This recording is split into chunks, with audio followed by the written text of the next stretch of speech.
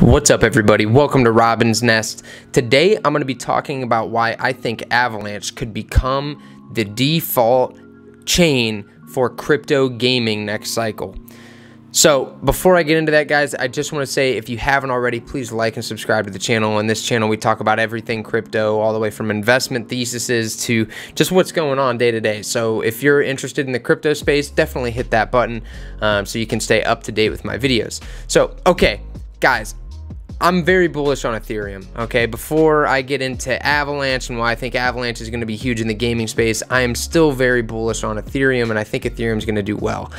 But I like to see what other chains are doing, and I am a firm believer in a multi-chain future. I think that's going to be the way things go. There's just going to be chains that are designed to do things better in certain areas that Ethereum isn't designed to do better in, and that's okay. It's okay for us to have multiple chains and for them to specialize in a certain area, and I think one of those areas that we're going to see a lot of expansion in next cycle is going to be crypto gaming, and I think Avalanche is in a good position to capture a lot of that growth. I think that this cycle we saw a lot of gaming projects come out, but none of them really had a full product, a full project and game release. They were all maybe sort of snippets of the game. They kind of got you in with like an alpha or a beta, but it wasn't really the full game release. And I think a lot of these games, the ones that stick around through the bear market, are going to be fully developed come next cycle, and we'll have these full games. And so what I'm looking for is, what chains are these games building on? Now, every chain has a game on it. You know, Ethereum has had quite a few, Polygon's had a few, but a lot of the major development that I'm seeing is actually coming to Avalanche. And the reason for that is because of Avalanche subnets, which are really important in crypto gaming, because what it's going to allow people to do, for one, the Avalanche chain is super efficient and it's very cheap, and that's very, very important when gaming. Think about how many transactions you do in a game, and how many, you know, if you've ever played any of the crypto games now, how often you have to claim stuff, and anytime you buy something you've got to do a transaction. That is all very, very expensive on Ethereum right now. And even when ETH 2.0 rolls out, I just think that the ETH chain has so much demand for it that it's still going to be a lot more expensive than a chain like Avalanche.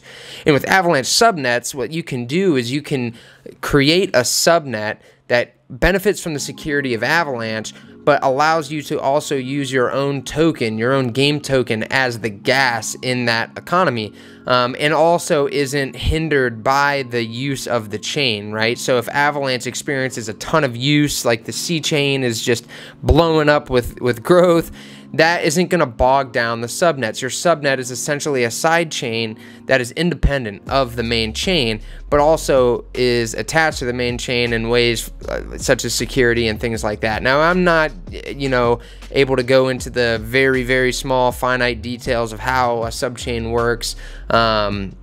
I'm still, you know, learning myself, but from everyone that I've spoken to and what I've seen is that, you know, for gaming projects in particular, these subchains are extremely efficient and allow for a lot of flexibility, which is what you need when you're building a game, right? Because games might be similar in some ways, but ultimately you want to have the freedom to kind of grow the game in your own unique way and use your creative abilities, and you don't want to be hindered by the chain or the cost of the transactions.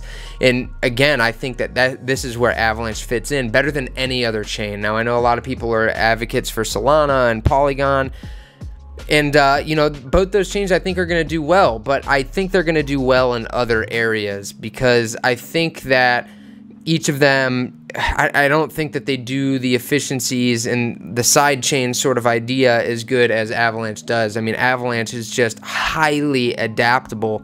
I really think of Avalanche more of like a modular chain. It's kind of, you can, you know, these subchains are whatever you want to make them, whereas you don't really get that same flexibility with something like Polygon or Solana, and you also don't get necessarily the same security. I know that's a big thing for a lot of people, is decentralization, and of course ETH is the king of decentralization when it comes to smart chains right now, and smart contracts. But again, ETH is too expensive for gaming right now. It just is what it is, whether you're an ETH bull or not. Everyone recognizes that if you had to do 50 transactions in a day for a game, that'd be way too expensive on Ethereum. So we got to look for other options. And Polygon, Polygon's fast, it's great, it's cheap, but you don't get the leisure of being able to use your own in-game currency as the gas fee.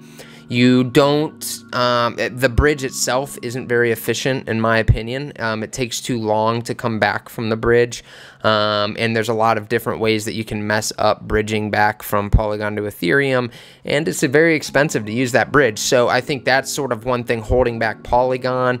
There's also the security factor. I'm not going to be on one side or the other. A lot of people like to criticize Polygon security. I'm not, again, that's a very valid argument. And then the issues with Solana, are more along the lines of its security as well. I think a lot of people, Solana's gone down multiple times, and people are just sort of afraid of that piece. Now, again, it's not to say it's not a good chain and that they're working these things out. I totally get it. I just don't think, crypto gaming, I think Avalanche is going to have the corner in this market. It's got a very efficient bridge. The gas fees are super cheap. And then again, subnets allow for a lot of flexibility for these game developers. So that's what I'm keeping an eye on when it comes to Avalanche. Again, I am very interested in keeping an eye on the Avalanche ecosystem as a whole. I think that the Avalanche team is extremely solid. They're all very, very smart.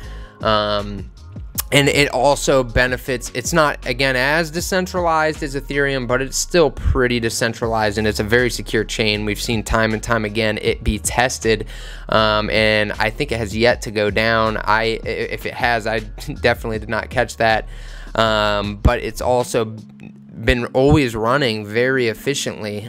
Transactions processed super fast, super cheap, and again, it's really easy to use. And I think, when you're making a video game, it's very important that the onboarding for that game is frictionless. You don't want a lot of friction when you are starting a game, right? You want the new players to be able to enter and play your game easily. That's how you're going to onboard new players. So if you have to explain to users how to go from Ethereum and take the Polygon bridge and go to Polygon and use your Matic tokens as gas and get Matic, and or Solana, same thing, that's going to be tough. But when you look at something like Avalanche, it's already integrated into a lot of checks, a lot of central exchanges. So someone can go from Coinbase, and then they can send their Avalanche right to their Avalanche wallet, and go and play the games that they want to play. You can do that through C chains, and then they're working on adding subnets as well. So it's a very easy process to get onto the Avalanche chain, and I think, again, as time goes on, this adaptability is just going to grow further. And so again, a lot of these gaming projects are heading that way, and we're talking big names. I have seen big name developers out there. Some of them are still like in the infancy stages, so I'm not sure how far along their projects have come, but I've seen like actual game developers starting up in the Avalanche ecosystem, which is awesome. That's fantastic to see, and I'm really excited to see where this goes, because I think that this solves, first of all, this is a huge growth opportunity for crypto in the Avalanche ecosystem, and I think this crypto solves a lot of problems in the gaming world today. If you're into gaming, you can see sort of the flaws that are out there when it comes to hackers and like all these other sorts of things. Crypto is a way that they can attack that problem and prevent them in the future. And so it's a benefit. There's a lot of value there for both sides. And again, I am very interested in watching Avalanche and how this plays out for them. So anyways, guys, just an idea that popped up in my head that I don't necessarily think a lot of people are paying attention to.